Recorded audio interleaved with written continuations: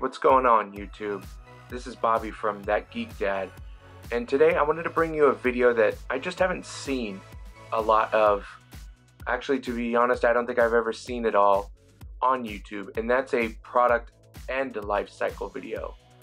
With tech, you always see the latest and greatest on reviews and when a product just comes out within the first week, and then they'll test it for maybe 1 or 2 weeks, and then that's it. And then you're supposed to get your opinion. Well, what was it like having the item and within the first couple of weeks?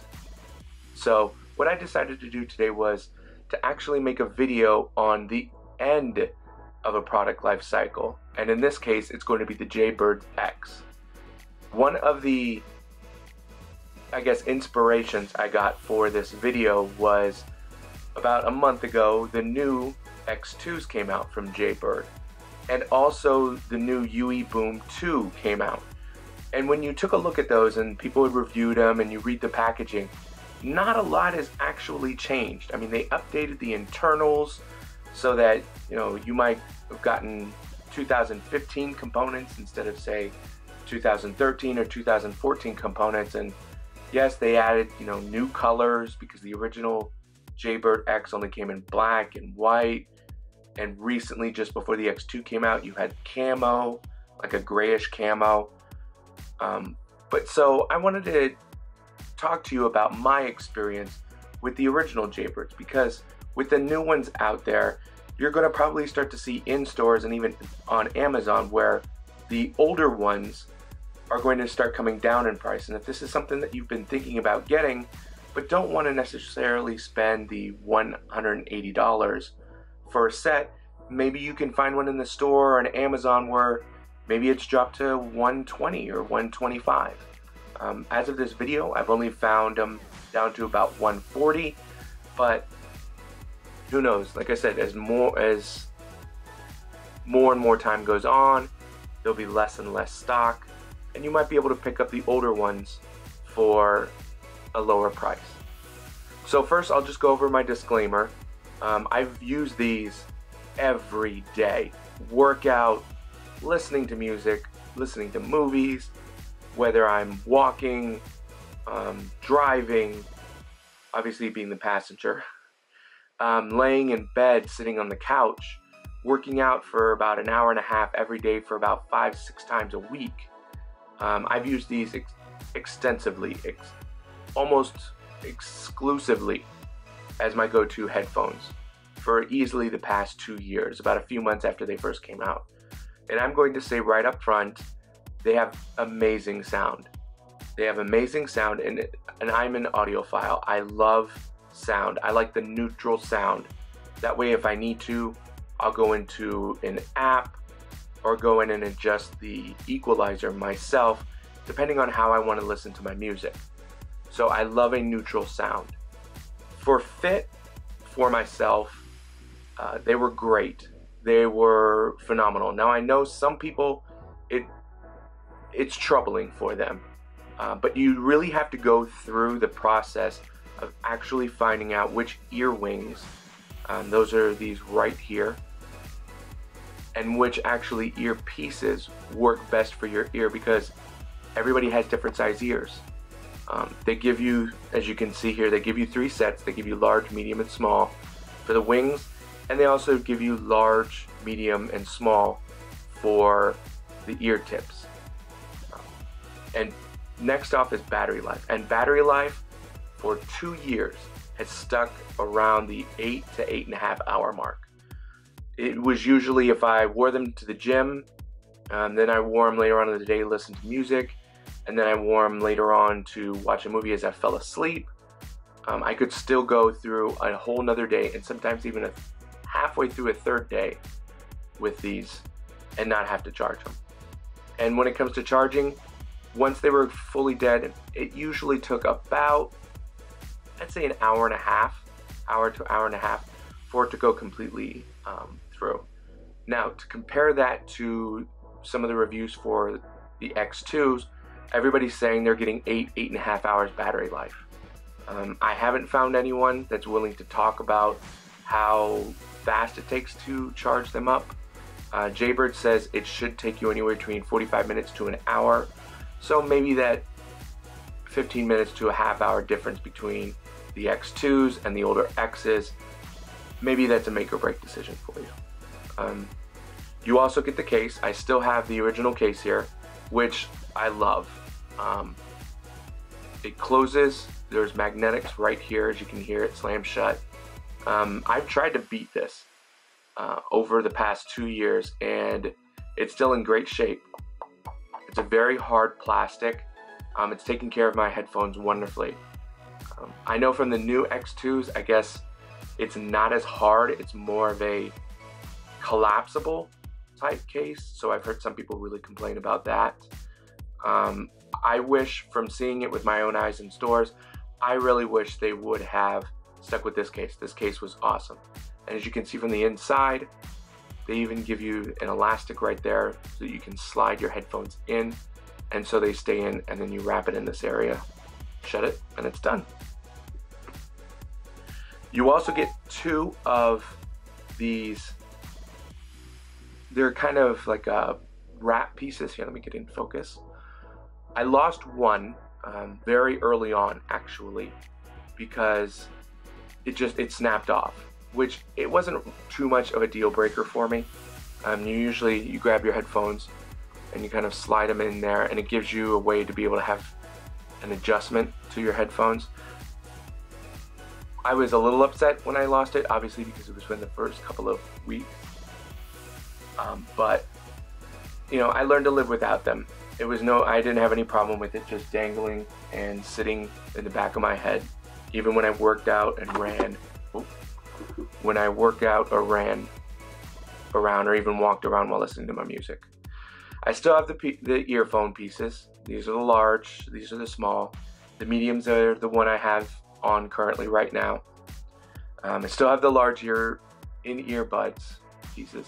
I don't have the small. I only have one of the small. I don't have the other one because my right ear actually is small, and I had that for a while, but it actually tore. But that wasn't too long ago. That was only about, September, so it was about 3 months ago when the small one actually tore. So it lasted about a good 1.5 years, and you can buy replacement ones. You can go on Amazon for generics, or you can actually go through JayBird and get the real things. So my left ear was the medium and my right ear was the small, but I was able to make the medium for my right ear work for it, and still the comfort, even with 3, 4, 5 hours straight having the headphones on, it was no problem for me. So the size and fit were great. The sound is remarkable. I mean, these are great. They're very neutral. You don't even have to turn up your volume loud. I believe I usually had them on about halfway, anywhere between 50% to maybe 60-65% of my phones. And then also the battery life. The battery life was phenomenal. I mean, you can't ask for anything more, considering that the battery is up here in this piece. Oh, no, it's on this piece. I mean, you're fitting a small battery in there. So, but I do have to get new ones now because of what happened earlier this week. I'm going to try to get in close so you can see that it's burnt out right there. And what happened was, a couple of days ago, I was charging these overnight, thankfully on my nightstand. And right around 1:30 in the morning, woke up to smell of burning plastic. At first, I thought it was my phone that was charging. Then I thought that, oh great, you know, the battery's overloading in my phone, I gotta go to it. And it wasn't that. And then I went over to the light I have on my nightstand, and I thought maybe the plug was burning out, you know, maybe the bulb was going something bad with it, but it wasn't that. So I kept on looking for about 15 minutes, and then I realized while sniffing around, and I mean literally just sniffing around, that it were the JayBirds. They were melting. So am I upset? I'm more upset not because of the loss of these. I'm more sad that I don't have these anymore, because these were a great pair of headphones that I had for 2 years. But I'm more upset the fact that, you know, I could have burnt the house down. I mean, I have a little girl, I have my wife in the bed next to me, and if I hadn't woken up to that smell, who knows what would have happened. And they were right there on a wooden nightstand. That might have caught on fire after the headphones would have caught on fire. So that kind of brought the end of the product life cycle, at least for me. And like I said, I'm sad because they were still working. As you can see, none of the wires, whoa, let me get into focus there, have frayed at all. Nothing's cracked, nothing's broken. Over here, it hasn't frayed. Near where you have the volume rocker and the play button and the Bluetooth connectivity button, nothing is broken at all out of these. So I'm upset that I lost these because what seems like a battery malfunction. It didn't tell the charger to stop charging. It just kept on taking a juice and overheated and almost caught on fire. But I'm sad because these things had a long way to go. I probably could have kept these for maybe the X3s or the X4s, depending on if they did any upgrades, other than obviously cosmetic and the internal pieces. I could have kept these for a long time. So with that, I did contact customer service with them. They were a little rude about it, I'm not going to lie. I contacted them through Twitter and Facebook, and they finally got back to me and they said, here's a phone number, please give us a call. The gentleman on the line was, I don't think, thrilled maybe that I went to social media with it, but they did say that if I send it back to them so that they can take a look at not only this but also the charging plug that I used. And here, I'll show you that real quick. As you can see, bring it in here. That's also burnt too. If I send in those, they'll take a look at it for me. And the gentleman kept on insisting that as long as they weren't broken maliciously or intentionally, so it sounded to me like maybe he was trying to blame me for what was going on, that it was maybe my fault.